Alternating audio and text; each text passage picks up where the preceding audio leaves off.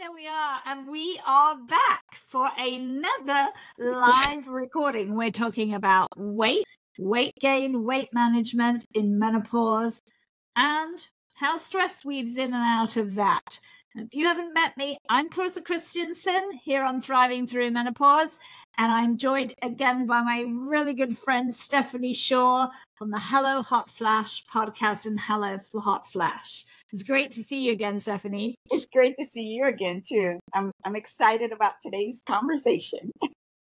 Yes, because weight gain is big, isn't it, for women, those menopause, perimenopause years? Yeah, it's like the first thing we see and start to notice, like, what's going on? So it becomes a big topic of conversation. Yeah, I think when I had Dr. Alicia Jackson here on the show, from Ever Now, she's done these great surveys, like hundreds of thousands of women across the US, and they were saying that the number one concern after hot flashes is weight gain. And that it's big in perimenopause. It goes on into menopause. It's one of those that just keeps going, whereas some of the others, they fade away and new stuff comes along, but no, weight gain is there. And I don't know about you, but I've heard that women today could be putting as much as 20 pounds on in menopause. That's a lot on frames, especially if you have a smaller frame and you think about holding on to that weight. Mine comes in my chest area and in my stomach. And I feel it. I feel the way that I walk differently. I feel differently about, what you're wearing and so forth. So it can be a really huge struggle during peri and postmenopause. Yeah. Yeah. And if our clothes don't fit nicely and we've got this poochy stomach, we just don't feel good about us, do we? Yeah. There's that loss of confidence, loss of motivation. And sometimes we get to the point or can get to the point where we're just like, okay, we just give up.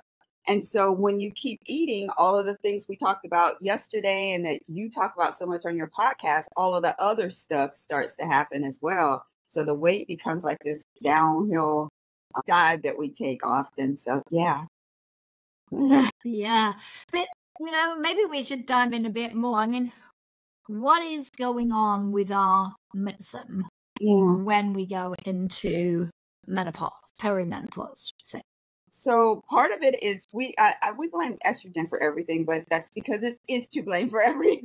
So we have a decrease in estrogen and progesterone, and it's along with us aging and so many other things that go on, it starts to trigger these different changes that we have. And one of the main changes that take place is a change in our muscle mass. So I know you've talked about it. We've all talked about the idea that when we lose muscle mass, it's easier, the weight starts to come on. So how important it is for us to make sure that we're continuing to exercise, lift weights. Even as we age, you may think, I'm, in my 50s, 60s, why am I lifting weights? Because you want to make sure that your muscles stay strong and healthy. And that's going to support you as you start to try to lose weight. Again, the muscle mass, it causes fewer calories to actually be burned. And so we end up in this very, very vicious cycle. There's also other things that come into play, like genetics. So sometimes it's just your genes that are you're one size or another based on genes. I always say, thank goodness for my mom's genes. Genes, not J-E. But yeah, genetics comes into play. Another thing is lack of sleep. So all of these things are throwing our metabolism off. We are not eating the proper foods. We're not moving right. So all of these things are throwing everything off, again, with the changes in estrogen and progesterone. And that is causing us to have the weight. We're just not metabolizing the food in a manner that we normally would in the past. And I know another huge issue with keeping that weight on is the fact that we're so stressed out. And stress plays a huge role in that weight. Talk to us a little bit about that as well. Yes. I mean, I would just like to say one thing to start that off is that stress is nutrient depleting. So if you're highly stressed, even if your diet was amazing, you'd still be becoming depleted in vital nutrients, particularly micronutrients like and iron and magnesium. And of course, we know magnesium is super important for us in terms of our sleep. if nothing else, and important in many other regulatory processes, but sleep is a big one. So stress is really unhelpful. And if we're stressed, we find it much, much easier to need to crave foods that are going to give us that quick hit. Because when we're stressed, the body is going, gimme sugar, at first. So then we give it sugar and then it goes, I better hold on to that. And it stores it as fat. So, it's your brain telling you this. And you mentioned estrogen. Well, one of the things we often forget is that estrogen is a precursor for serotonin. And serotonin is all soothing and calming and happy. And one of the roles of serotonin is to regulate our appetite. So if we are stressed and we've also got less estrogen, we're producing less serotonin.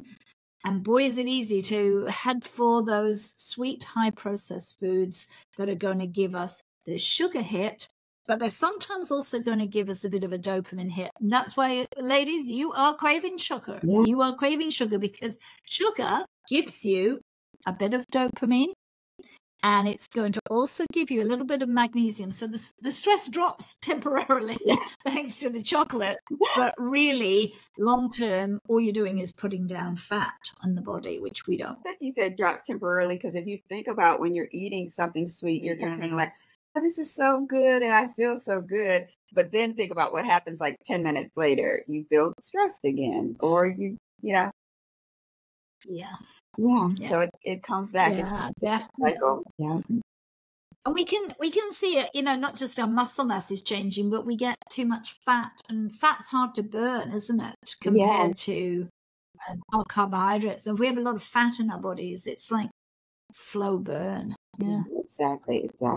Yeah. But, some of the nutritional challenges, tell me what some of those challenges are that we face and how do we overcome them to manage our weight? So just like I said before, as we age, we metabolize our food differently. So fats and, just like you mentioned, sugar, they get processed very differently in our body. So think about at your 21-year-old self eating burgers, fries, pizza, drinking a beer, and having a milkshake all in one night. What happens? You might have a bloated stomach, and then the next morning you wake up and you're the same size. Do that when you're perimenopausal and 20 pounds are on your body and they never go away. So we metabolize food differently. And so I'll just talk about a couple of things that we need to watch out for, and then some things that we can do. Sugar always comes up. It's a big culprit in us as we begin to age. So be really very careful about the sugar that we eat. And some foods that we eat that we may think are quote unquote good for us, some of the carbohydrates that we eat can trigger the sugar craving. So a lot of the white grades like and baked white potatoes, white pasta, they can actually trigger us to have more sugar cravings. So being careful and cognizant of those as well. Processed foods, anything in a can, multiple ingredients. We talked yesterday about shopping that perimeter of the grocery store, and that's where you're getting your good food, and even caffeine. So if you have a lot of caffeine intake, that can trigger your appetite to go toward foods that are less healthy for you. And so a couple of things that you can do is start to focus on phytoestrogen rich foods. We know that that's important. I always say eat the rainbow, because a lot of people are like, I don't want to eat vegetables because I don't like green beans. Well, there are purple, red, out of fruits and vegetables, purple, red, blue, orange, green, yellow, white. There's so many different types of foods and fruits. I think is there 2,000 different vegetables and categories or something like that? There's some crazy number. I'm like, that's crazy when you break down all the different species and so forth. So if you don't like green beans, there is something else you can try. And once you start to eliminate some of that sugar and so forth, you'll realize that your tomatoes are super sweet. Bell peppers are super sweet. Beets are incredibly sweet. So starting to replace the foods will help with the metabolism in your body as well. But it still doesn't, I'm talking about some of that, but I want you to tell us a little bit about like the micronutrients. So I talk more about proteins, carbohydrates, and fats. But when it relates to micronutrients, how does stress actually impact those? Well, it tends to deplete them in the body. So, I mean, obviously we have vitamins, we have minerals, and some vitamins are, as we know, water soluble. So vitamin C is a good example of a water soluble. And so you have to keep eating that, right? So you want to get that in your body. Sorry, folks, there's no way to around that than to eat some vitamin C rich fruit and veg, because that's how you're going to get that into your body. And as we said yesterday, not juice, because juice is just like, you might go drink juice. And I have to say, I worked for brand Coca-Cola, so I was on the evil side for a while. And juice is just, you could just as well drink a can of Coke. And you say, oh, no, I don't drink full sugar Coke. Well, your glass of morning orange juice has just as many teaspoons, if not more, than a Coke does. So it's not a good option. So eat your fruit. And that's the way. But then you have other vital things that it's depleting. And those are often, as I said, zinc and magnesium. And they play such a vital role in lots of important enzymatic processes in your body, in the production of these neurotransmitters, in the synthesis of hormones. So if you're depleted those because of stress and your diet isn't that great, you're going to find that your body isn't making vital things it needs. And one of the ways that can show up, if you're short on zinc and magnesium, is brain fog. So we think, it's all to do with estrogen. Well, stress is also a major contributor to brain fog, because you're having issues with your cortisol and adrenaline synthesis. And particularly magnesium is playing a big role in. We forget about magnesium, but it's good if you're not sleeping at night as well. Magnesium, I would always ask, when you do that litany of tests, blood work you do once per year, I never remember magnesium being one of the things that they test for. So you always have to make sure that you're asking for that to be part of your testing as well. Because I found, for me personally, I'm sure it helped with stress as well, but my sleep was being impacted. But stress causes you not to sleep. So essentially it was all in there together, but magnesium is powerful.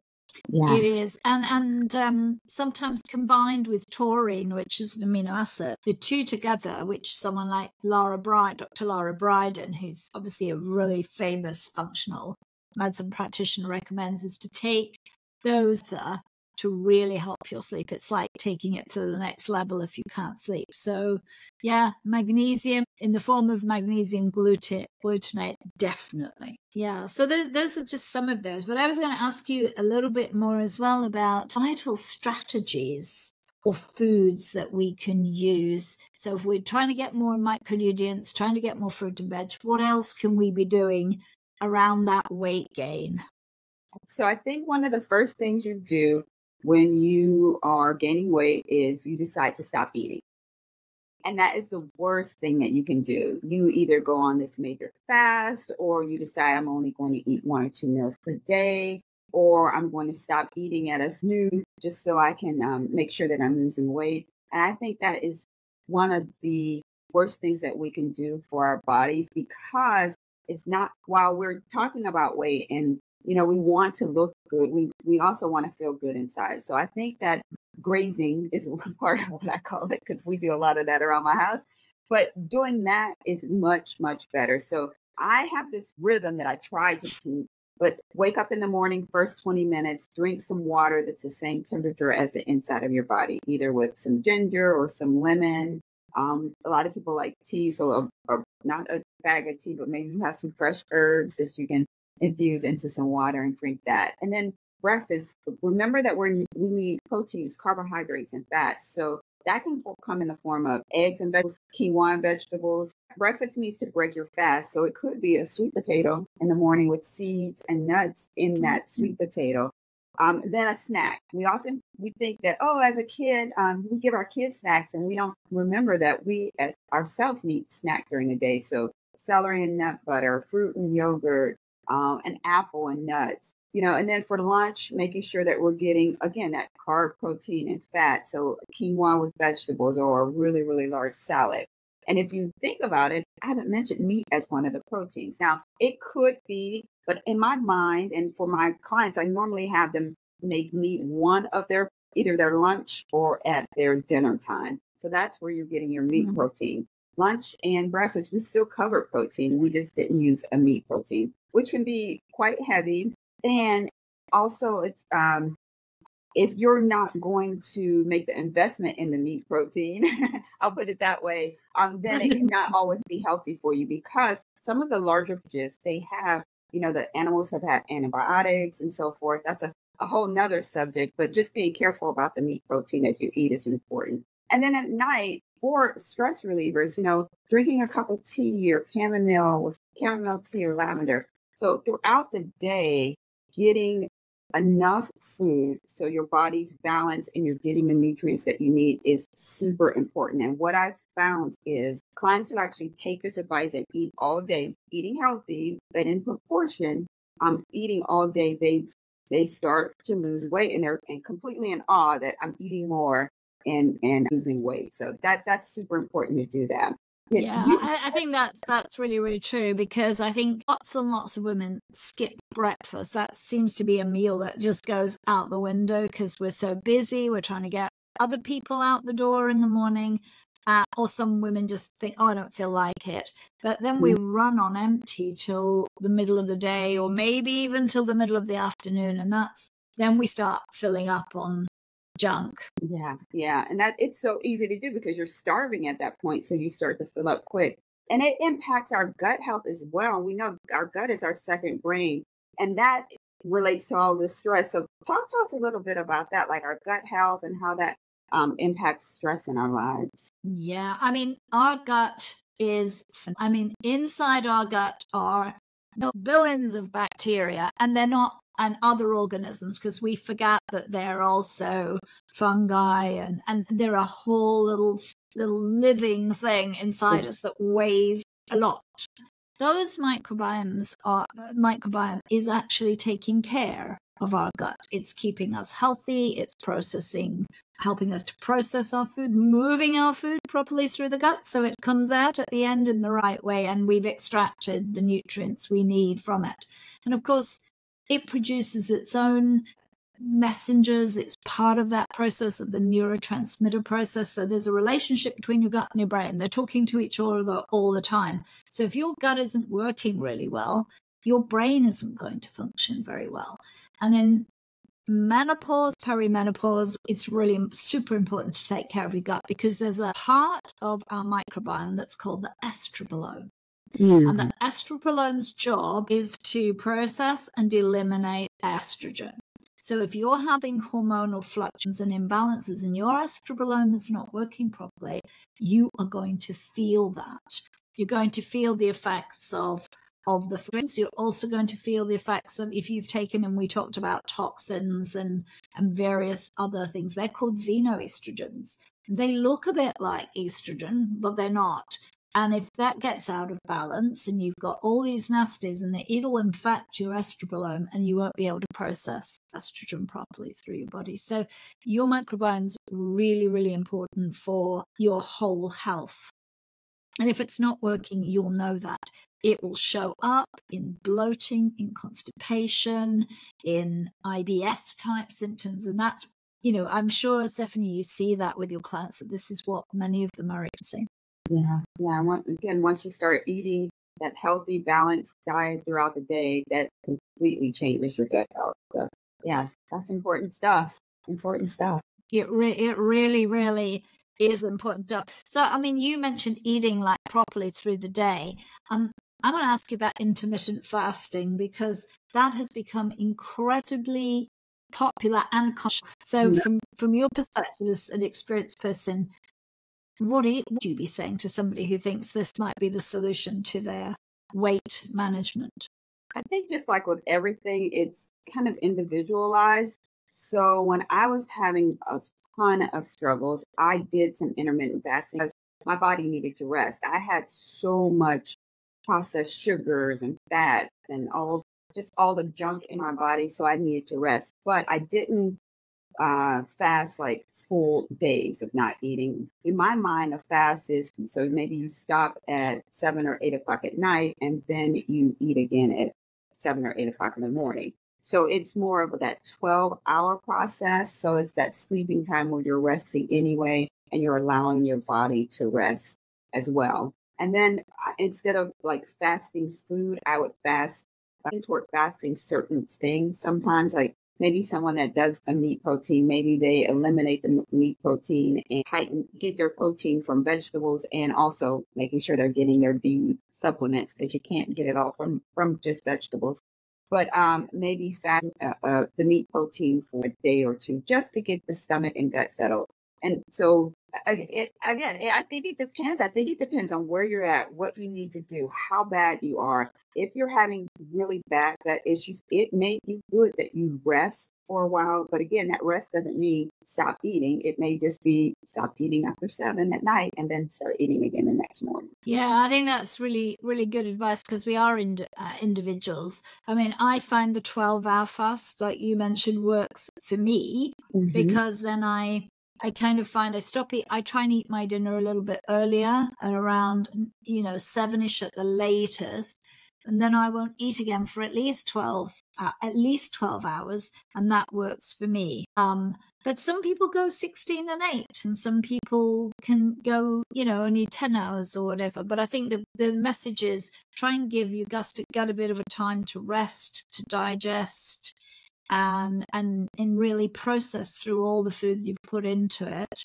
And then, then eat again. Sort of, I think 12 hours is a good time, stop eating. And of course, if you've got other issues, as we all know, like acid reflux and the like, then you do want to stop eating before you go and lie down. And acid reflux is very common, isn't it? And people take action that is not good for your bones. Yes. Yeah, that's super true as well. And back to that, like extended fasting, I don't know if it's just me, but I can tell when people are either a hardcore runner or if they're a hardcore faster. There is something in your cheekbones, and it just looks like I don't know, it's just something in your face that looks a little more hollow. And I'm not saying anything right, wrong, or indifferent about it, but I would think about that and how it's impacting your overall body. And there may be a period of time, just like I said, I was really sick, so I had to be really focused and do this for a period of time. But as soon as I start feeling better and my gut got healthy again, then I just went back to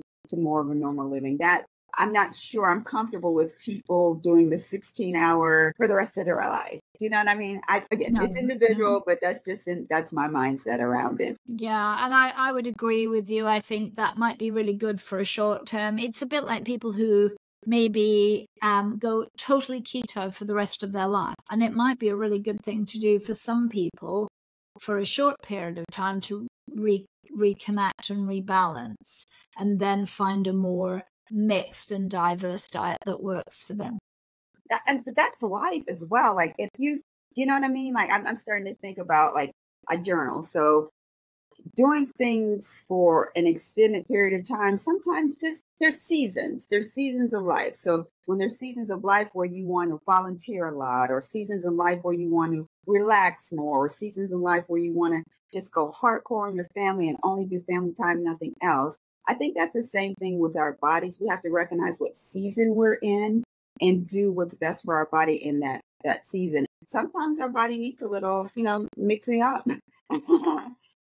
In order for it to heal itself. So yeah. And I think that's very good advice, that we have to listen to our body, listen to where we are, and do what we can. And I think the diet industry has made women believe they have to be thin and this and that, and that's had all its own issues, and is causing a lot of issues even now. I mean, I did an episode here with Ann Wilson, and she's a pharmacist and a nutritionist, and we talked about Ozempic.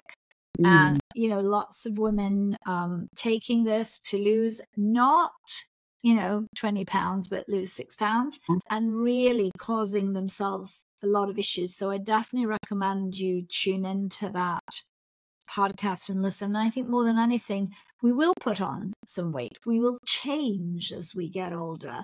And it's the difference between what is maybe acceptable and not unhealthy weight gain, and what is too much that's going to tip us into a longer term health issue. Yeah, and I think I'm reading this book, and then yesterday we're getting ready to do some work in the kitchen. So I get this magazine on to pick out faucets and so forth. So I'm looking through the book, and I see all different people, all different body sizes. So I'm like, wow, they're like, the media is starting to get it, I hope, which hopefully will means the next generation as they're coming up, they won't feel this burden to be a size zero, recognizing that even in the industry, I usually wear two or three different clothing lines. Like, I know that I weigh way more than I did when I started wearing this clothing line, but yet I'm still in the same. So even they're tricking our minds to think that we're. So once we can get it, it's more than just the eating, it's the mindset as well. So stress, it's the mindset. What you're eating, it's all the mindset. So when we can start stepping away from that, I think we'll be a lot better off. And I'm happy once I again that think so. the media's trying to get it. And if you're caught up, stay off Instagram for 6 months ago. You'll start to feel better about yourself. Stephanie, it's so lovely to talk to you. Do you have a final message for the people who tuned in today? Yeah, love yourself as you are, because you are simply amazing. That's so beautiful. Well, I hope our listeners have enjoyed, us talking over the last few days about our skin, our weight, and our stress, because there's such big parts of this perimenopause, menopause years. And we love your questions, so do ask us anything, and both Stephanie and I will definitely respond and answer your questions, because we're very passionate about menopause, aren't we, Stephanie? I'm very passionate. We're going to sign off and say thank you for joining us today. Thank you, Stephanie, for joining me. Thank you.